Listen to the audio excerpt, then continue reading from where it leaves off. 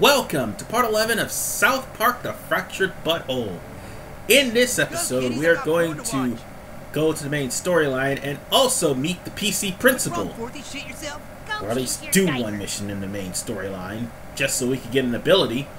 But also, we're going to be picking up some things that are lying around that we need to deal with right then and there. Also,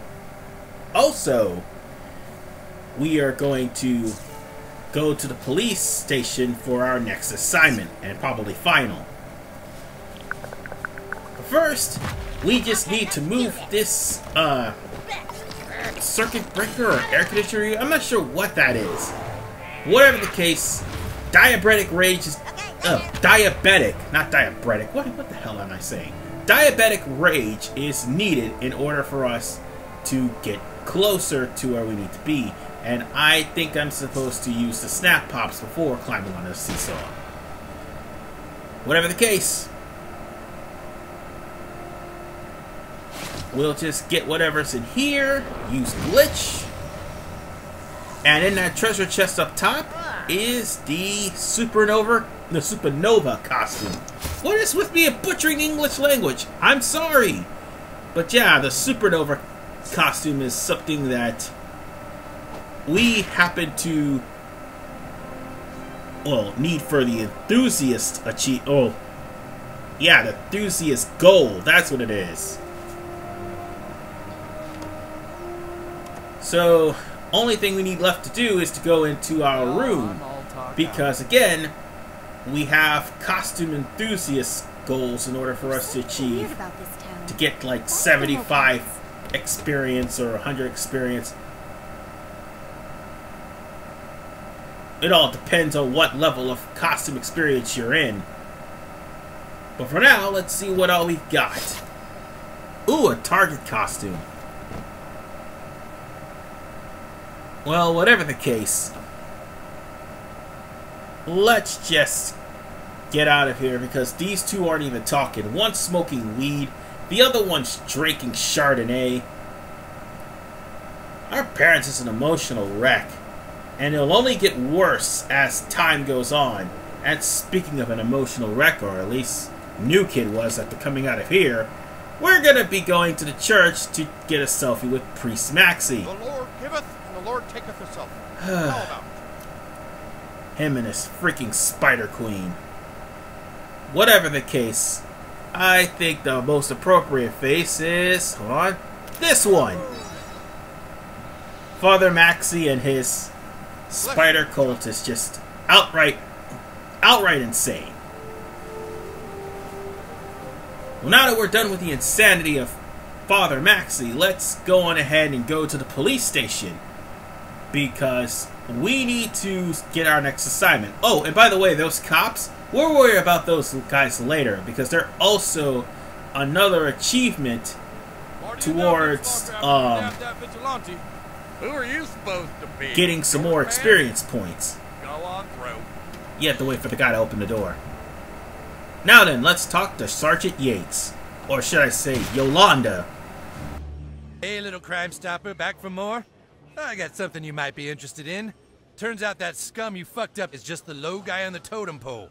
We now believe the real kingpin is over here, on your phone, that I'm holding right now. Thanks for letting me hold your phone to show you this. He's hiding out in some big luxury mansion bought with blood money, scumbag. This is a whole nother level, little crime fighter. His house is like a fortress. Every window and door is wired to a state-of-the-art, high-tech security system. You'll need this. This mobile hacking device will help you bypass the security system. Good hunting, hero. The fact that Sergeant Yates even remotely said that Token's dad bought his house with drug money is just beyond absurd. Even more absurd is the fact that he's targeting Token's dad. But I forgot this yaoi painting in the last part. I might as well take it with me. But the thing about Sergeant Yates, he's having you randomly capture people. I mean, it's just absurd that he's doing this. Oh, by the way, We'll see how things go. I should take a selfie with Cartman's mom because, well, I forgot to do this. With Eric's special farting friend. But, whatever the case, folks, that's just more followers for me. Too bad these followers don't give you perks like in South Park The Stick of Truth. And again, if you had perks, well, the game would be broken. Wonderful. So I guess artifacts is making the game more balanced. Alright. We've got some work to do, so before we do anything else, we're gonna go over ahead and head over to Stan's house. Or was it to... Actually, no. I got a better idea. Before we do that, we're gonna go over to, Crunchies. But the only way to get there is through the, Sheetapa Town, fast travel. I think that's how I, mentioned... Oh, God, I can't even pronounce that name right. Catch you later. Alright. Now we'll just go the opposite direction and head into Crunchies. Because we're about to meet up with the PC principal. And, oh yeah, by the way, I paused it so that, well, the Xbox One's DVR doesn't run out in the middle of the fight. Which it will for the boss battle with Alternate Universe Human Kite. And now you got a problem with me! I'm not just gonna sit here and do nothing while you insult this man's ethnicity! I wasn't insulting him. Excuse me! Did you or did you not say that this man seemed tired? Yes, he's my friend. I said, Paulo, you look tired. Microaggressions! Persons of Hispanic backgrounds have been stereotyped as being sleepy, and saying they look tired is a microaggression that will not stand! But I am tired. You're the new kid, right? I'm the principal of your school. My name's PC Principal. I was told you wanted to talk to me about some race issues. Okay, come at me. Meet the cause of a lot of weird shit that happened in Season 20. Or at least one of them. PC Principal. Now this guy was hinted at to be like as powerful of a super boss as Al Gore. Well, somebody else took that place, but he teaches you about microaggressions. Microaggressions is a that was also not a microaggression. Thing where somebody says something that's out of place that will trigger somebody, like what he's about to say right now.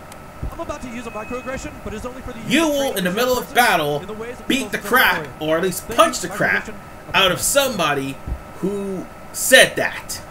My friend Brian looks like a chick. Microaggressions will actually hurt depending on how much the meter is. Not bad, kid. This is technically a boss battle, so I might as well just talk over it to explain how this works. This will only show up in random bosses. However, it will never show up in fights against females. I don't... Okay, I do know why. I think I do know why, and I'm not going to harp any further on that. But it will show up in some other boss fights and certain random encounters. And the moment it does, you only have a limited amount of time before you actually run out of the microaggression meter. But the quicker you press the microaggression button, the more powerful it is. You can one-hit KO certain enemies with that. Bear that in mind. Oh, and you need 10 of them in order for you to actually get your race. We'll be getting that a little later. Yeah, I had to stop the recording a little bit just to make sure the fan wasn't overheating in my computer. Anyway, we can now take selfies with, or at least take a selfie with Wendy's dad, who just so happens to be at Crunchies. Yeah, Wendy's dad frequents this place and he drinks beer and sometimes coffee. Hello, little miss. Thing is, he don't know that cheese is being spread by the police. You sure are the weirdest superhero I've seen all day. Okay, I'll follow you. Now then, we can also actually take a picture with the bartender. And I think that's all of the people you can take a picture of, because the PC principal will not take a selfie until you actually complete the 5 microaggression tasks, which 2 of them are already given to you by the PC principal. And by the way, this is another exit, and you could actually search a wallet. Later on, there'll be 2 other people here that you could talk to. Or if you haven't gotten selfies with them before, you'll end up getting another selfie with them later. But whatever the case, we're done here for now. At least for that particular thing, and I think I've already done this.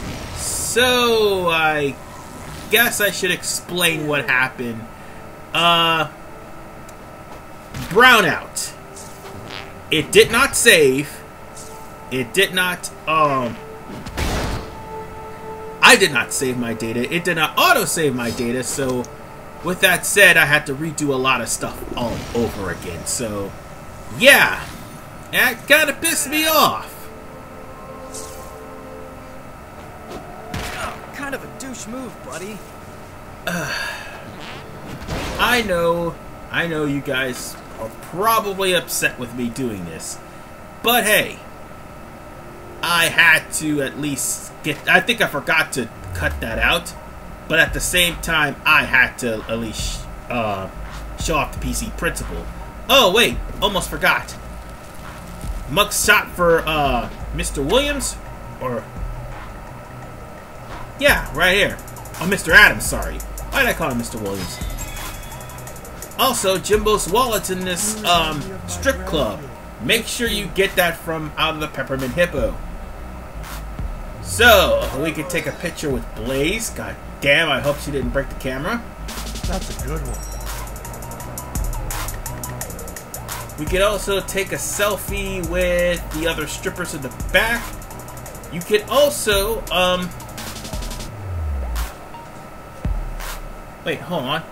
Where is it? Ah, there it is.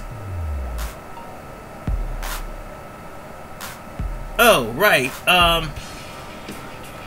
What I was trying to do was get to the bartender.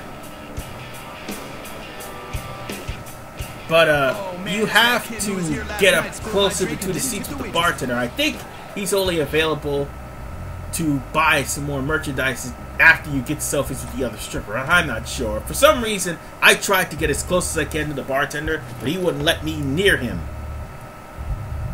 Everybody wants a pic with Crystal. Okay. So, let's go on ahead and take a picture with Crystal. And I do believe there was another stripper here I could take a picture with. Okay. And that is... oh, yeah, you're the one who kicked me into Butte. Oh, that's Donica. Make sure to tag me. And then this one here who twerked on me in that last part also. Might as well take a picture of you too, and that's Rhonda. Bye, baby. Yeah, Donica was the reason why I lost the first time to Butte. So that would explain a lot. I thought there was some other random things or some random costume here, but I guess not. Oh, wait, stripper wig. I need to come back here later on because I think I probably forgotten about it.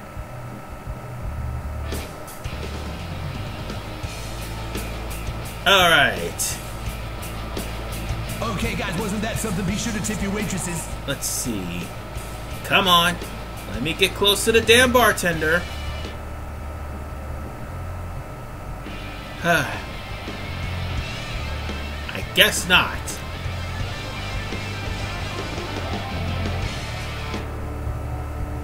And seriously, they have employee daycare behind a bar. Hold on. That's your idea of strip club attire, big guy? I'll deal with it later. But you're supposed to go up to the you're supposed to go up to the bartender, take a picture with him. I don't know why. For some reason, it wasn't showing up. But you were supposed to you're supposed to go up to the bartender, buy a CD, then take a selfie with the bartender, then buy the gin and actually give it to the DJ, and then you get a selfie. But for right now, the thing I'm worried about the most is returning this wallet to Jimbo. And by doing so, we actually gotten ourselves another summon, which will be our second summon out of this whole entire game. However, their summon is literally up to 5. That's all they give you. And Ned and Jimbo, are actually the most broken summon in the game. How broken are we talking? Ned and Jimbo can take out a majority of the field, or at least do damage to the majority of the field, and then end it with a grenade.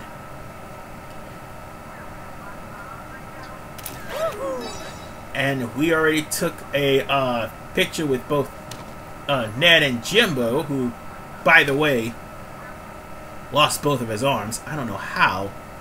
No, he only lost one of his arms. But whatever the case, folks, I do believe we're done lollygagging around. Now it's time for us to head over to Kyle's place. But first, one last thing we need to do. We need to take a selfie with Grandpa. Or at least Grandpa March, anyway. Since we gave him the condom. You must have shed your baby skin. Come get a picture with Grandpa, Billy. Alright. Now, all we need to do is wait for a little bit longer, and then we'll be able to take a Instagram picture with Shelly. I don't think you can take a picture with her until you get about 100 followers. Which, by the way, won't happen until, like, day 3. Right now, I only have 40 followers. But I think the maximum followers you can have is about 120. I'm not sure. Don't quote me on that. Now, let's talk to Kyle. Well, there's nothing in this place here because I've already got it. So, let's get things started. Thanks for coming. It's over here.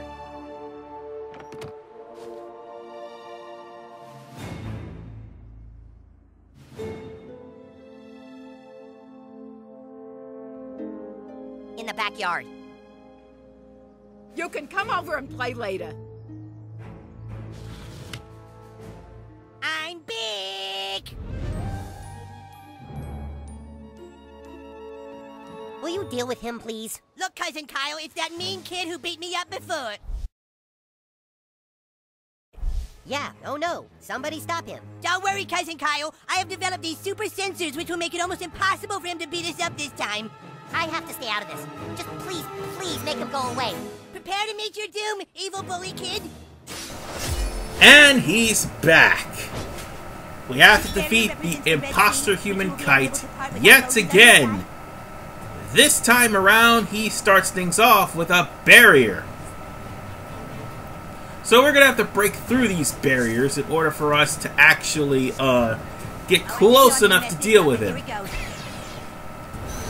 And you know, I honestly should have used glitch in order for us to get through this. Alright. Just break down those barriers. That's all that needs to be done.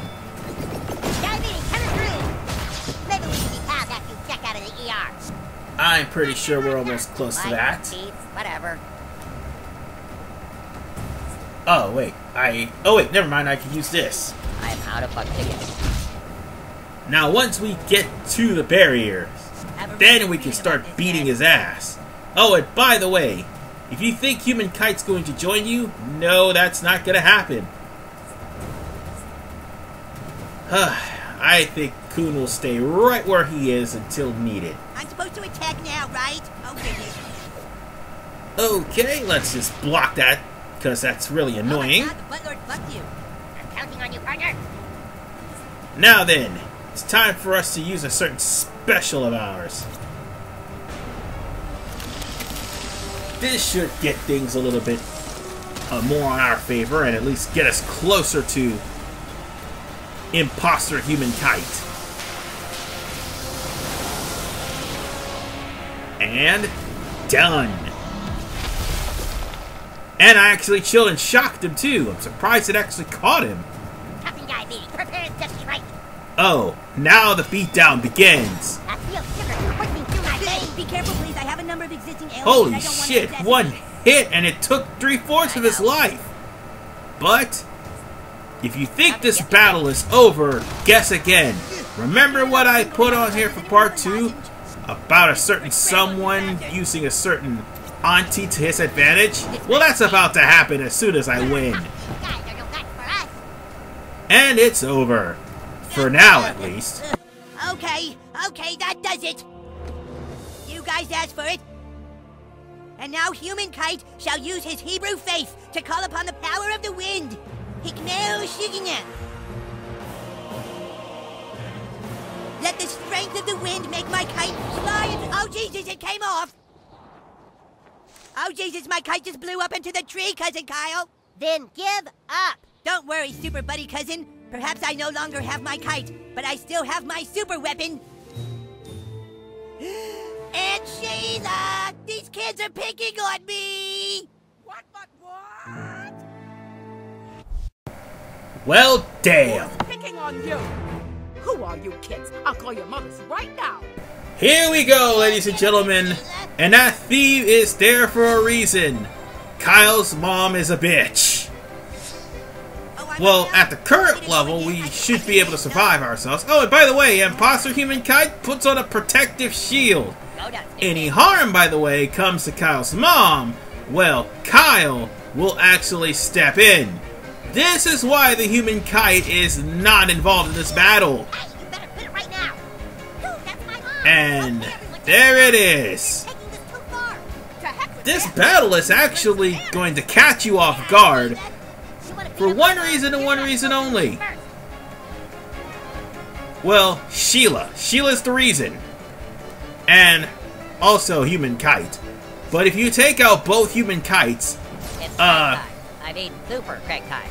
Sheila won't be that much of a problem, per se. But once she activates her Jersey Rage, you could just forget about it.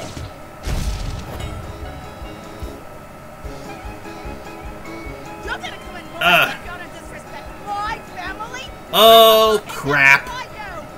And she's activated her Jersey Rage. Here's the thing. The whole Jersey Rage I'm talking about is the fact that she now takes 4 turns, which is much more than Randy. All the more reason why Red, White, and Drunk Randy is probably an underwhelming boss. That sucks for you, new kid. And speaking of which, I should heal her. I should heal my character, but unfortunately I can't. And for good reason, because Sheila is taking multiple turns. Walk it off, Buttlord. You guys can't fight my mom. She's gonna kick And of course, Human Kite will also join in on the fray. Yeah, that's nice. That's nice. Not even give me a chance to actually fight back. Nice one. That's okay. That's okay. I'll just bring back my fallen comrade. And we will come back and start kicking your ass. I can't wait to actually make better revive potions. Don't die on us, new kid. I think I should heal myself. I really should. Why did I use Elemental Onslaught? Because freezing will only last 1 turn. I don't know why I did it, but I did. At least for the most part, she'll be frozen for right now. Wow, that was the coolest storm. Oh, right. She's almost dead. That's a good thing. And she's shocked. My turn. Alright, let's just go on ahead and get rid of, Imposter Human Kite. That should make things a lot easier on me. Great! Okay. That's also great, too. Just skip her turn. She doesn't need one, damn it. And now, neither does Kyle. Does it really matter what I do? Okay, yeah, it does, because I can't really reach my character. You and your friends play too rough. Alright, Kyle has been defeated and all. Oh, crap. This is where it's gonna get tough, folks. Sheila's got 5 turns. You know how to take a hit, diabetes. Thanks for noticing, Skipper Craig. And she's gonna use all of them to beat the shit out of Captain Diabetes. But nonetheless, if it wasn't for the fact of Sheila activating her Jersey Rage, we probably wouldn't be in this mess. Alright, she's slowed. That's good. But she's almost down. All I need to do is use a revive potion and finish this. Alright, let's just get up the new kid. You guys drag me into this, and I'm always And happy to save she can finish this fight right here. Yeah, I had to pause it, by the way. DVR actually cut out in the middle of the fight. Punch someone for the coon, fartlord. Alright, this is it. We're finishing this fight right now. And that's the end of the Bravlowskis. And by the way, you notice the whole theme of Kyle's mom is a bitch being played in the background. Freaking awesome. At least we got our revenge for Canada and also Insecurity Security. And everything else she's done. Are you okay? Nice going, guys. Kyle, get inside and call the police. We have to get these kids arrested. No, Mom. No police. This is all my fault. What? Look, it's just... I couldn't take my cousin copying everything I do. The Human Kite is about saving people, not about Judaism. And now look at all the damage you've caused. I should press charges against your friends. And look, my kite's up in a tree. I'm sorry. Please, I'll do anything. You are going to let your cousin play with you from now on. Is that clear? Oh boy, Kyle, Aunt Sheila says I get to play with you. Yes, sometimes you can play with us. Yippee! Now get your cousin's kite out of that tree. You're not playing anymore until you do. Come on, Sugarna. Let's get you some Bactine. Oh, I hate Bactine because it gets on my fingers and I get eczema from the lidocaine. Kyle's mom is a bitch. But because of what we did, we can now use investigation mode in order for us to unlock a brand new ability called Fartcore, which will allow us to get up high into the tree and get Imposter Human Kite's kite down. So let's take it and let's get the hell out of here. Well, we can't really get the hell out of here yet. We gotta get that kite back to Imposter Human Kite. I'm going to call that Fartcore. When you need to reach high, out-of-the-way spots, give me a call, and we'll Fartcore up there. Man, I hope I never need to do that in public, though. Kind of embarrassing. And now we can give Kyle's cousin back his kite, so that we will be able to leave this place, because guess what? Here, let me show you something. Now this may sting a little bit. If you don't give back... You don't give back... Oh, let me throw this at him, bastard. If you don't give back Human Kite's, or should I say Imposter Human Kite's kite, you're not going to be able to get out of the front door because Sheila locked the front door. So yeah, let's give back the kite. And now that we got it back, we can also take a selfie with Kyle Schwartz. Much to my utter dismay. Now Sheila, on the other hand, she won't be available until the thrift store is open. Alright, so I think this will be a good face for this. Because fuck that guy. Oh, wonderful. See you later, Coonstagram. Alright. I do believe that should take care of all business here. For now.